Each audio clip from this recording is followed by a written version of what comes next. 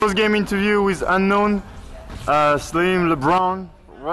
How you feel right now? I mean, obviously you are now out of the league. You just lost against Fly Society.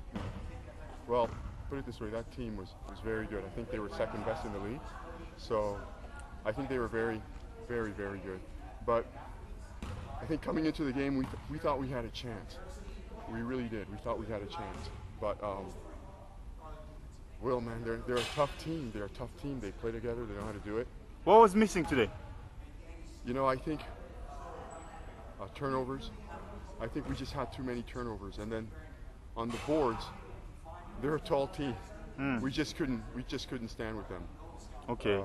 Looking back at the whole experience, well, how do you feel? How would you say? Yes. Well, this is an excellent league.